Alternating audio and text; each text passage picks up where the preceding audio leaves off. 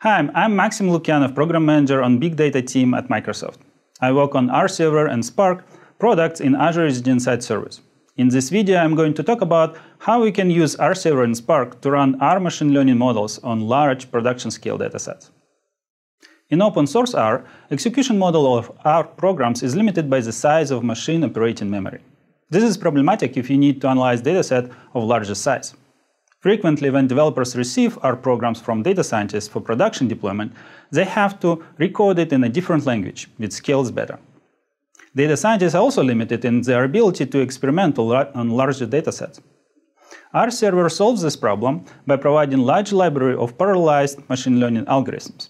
The algorithms have fast C++-based implementation, which uses Spark as a computation engine to distribute computation on a cluster of machines. We released initial preview of this functionality in Azure Edge Insight Service in the spring of this year. And today, I'm excited to announce that of November 16, we make R Server on Edge Insight generally available. In addition to that, we also released new version of R Server. Version 9.0 is upgraded to use latest version of Spark, Spark 2.0, which also provides new direct connectivity to Spark data sources. The latter is a highly anticipated feature by our customers, which connects Vault of R programs to the Vault of Hadoop data formats. Now we can run R analytics directly over data in Parquet or RC format, or even data in external Spark data sources such as Cassandra, HBase, Kafka, or Solr. There are in total more than 40 Spark data sources on Spark packages repository that are now available for you in R language. Let's take a closer look at the new features. We'll start with open source R, where we'll build simple logistic regression model. In R, it's very easy to do, because the language was designed for statistical tasks. First, we'll read data into a data frame using one of the read functions in R. And then we'll use GLM algorithms to build the model. To switch to parallelized R server algorithms, we'll replace function names with corresponding parallelized versions of the algorithms from R server. As you can see, the syntax of the function definitions remains largely the same as in regular R. This makes conversion process fairly easy. After conversion, by default, R server will run this algorithm in parallel, but only using cores of the machine on which it is running. To distribute computations or nodes in Spark cluster, we'll need to add additional instruction and set computation context to Spark. And this is where a new feature comes into the picture. Now that we are in the Spark Vault, we can also read data from Spark data sources. In this example, we instruct R server to read data directly from Parquet file using Rx Parquet data function. We can also use Rx Hive data function to read from any Hive table and correspondingly from any Spark data source that is associated with that table. Now let's see how this looks in practice. Okay, let's get started by connecting to our R server cluster in Edge Insight. This is an SSH session connected to the edge node of our R server cluster. It has 10 nodes. And as you can see, I'm running a Spark shell on this cluster, and the Spark is version 2.0. R server clusters come equipped with all of the Spark capabilities, so I can combine basically R server workloads with Spark workloads. So let's take a look what we have on this cluster. So we can do that simply by using a show tables command from Spark. So this command will show us what tables we have. So there are a couple of tables on this cluster, and one of them is called flight, which contains flight information about arrival delays and arrival times of different airplanes.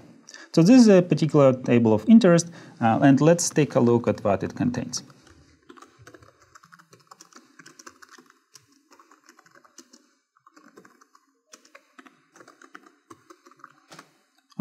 And small typo here. Let's fix that.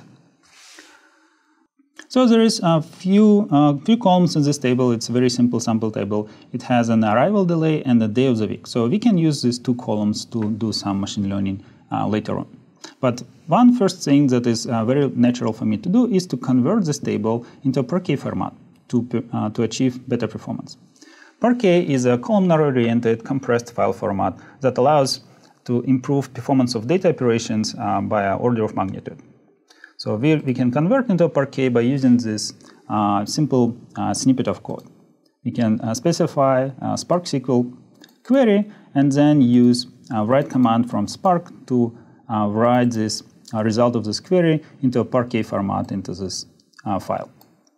In the process, we'll also filter some of the missing values from the dataset and overall prepare it, shape it to be ready for our machine learning workload. So let's do that.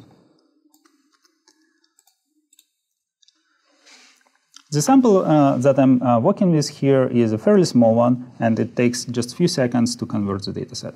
So let's notice this path in our distributed file system where this file now resides. Now we can use this path and new feature in our server to read, to perform some R analytics over this file directly from our code. So let's switch now to RStudio. So RStudio is running on our cluster, and it's one of the preferred IDEs by our developers. And you can see here a little bit error here that says that about missing certificate. This is because I'm using a pre-release version of the cluster, and obviously when we release our server, this error will not surface. So please ignore it.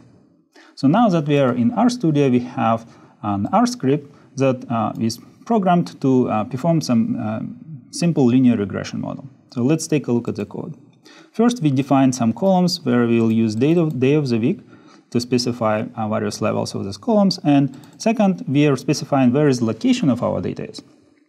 Our server is configured to have access to all of the distributed file systems in the cluster, so we simply use the path of the Parquet file that we just created to point our server to the data. So we use Rx Parquet data function here.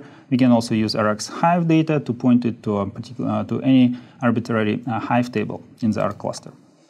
So second, we are specifying Rx Spark function and use it to set compute context of the R server to use Spark cluster for computation. And finally, we can use Rx Lean mode function to trigger evaluation or building of the linear regression model that simply calculates dependency between arrival delay and day of the week. So let's run this code and see what happens.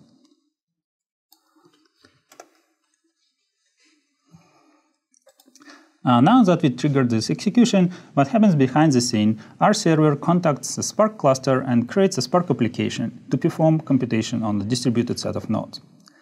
Let's see what happens on the Spark cluster. To do that, we'll switch to a Yarn Manager UI. And here we can see that our cluster first have 10 active nodes, and it runs several applications here. One of them is our Spark shell that we just used to do some conversions. And second one is just accepted application, the new application that runs Spark R. So that's the application that our server created. And you can see that this application has received all the resources of the cluster and now running computation in a distributed manner on these 10 nodes. So if you switch back, we can see the progress of the calculations. And now it's complete in 6 seconds because the data set was fairly small for the cluster of 10 nodes, and we can proceed with using this freshly computed model. So first, we can build a summary of this, take a summary of this model where we'll see all of the coefficients that were evaluated. And also we can use built-in RStudio functions to visualize this model. So let's see a chart of dependency between arrival delay and the day of the week. And this is a small sample, so it has some interesting fluctuations of the data, but that gives you an idea of how we can use our server to distribute computations on Spark and share access to the practically any data set that is available in Spark ecosystem. You can now directly perform your R analytics over those data sets as well. So that was the demo based on the RStudio. In addition to that, if you're a Visual Studio person, we also have a plugin, RTools plugin for Visual Studio, which basically gives you a first-class experience of programming in R inside of the familiar Visual Studio experience. And one of the features that the R tools for Visual Studio supports is connectivity to the R server on HDInsight. So that gives you a great flexibility of using your local machine to perform your programming and then submitting your R server, your R jobs to the cluster of to the distributed cluster to perform some heavyweight computation. And in this script, you can see how you can configure your R script to connect to the remote HDInsight cluster by specifying name of the session that you need to configure in PuTTY to connect basically through SSH tunnel to the HDInsight cluster. More details on this configuration are available in our documentation website. Okay, let's recap. In this video, we looked at the new R server on HDInsight and how it integrates with Spark. We looked at the core feature of R server, which allows you to run all R algorithms in production on large datasets without recoding them in a different language. And we also looked at one of the new features, which connects all algorithms to data sources and data formats in Spark and Hadoop Vault. If you'd like to learn more about R server, I can recommend recording of the more detailed R and Spark session from Microsoft Machine Learning and Data Science Summit. And of course, documentation on the R server on HDInsight is always available for you from this link. Thank you for watching this video and have a great day.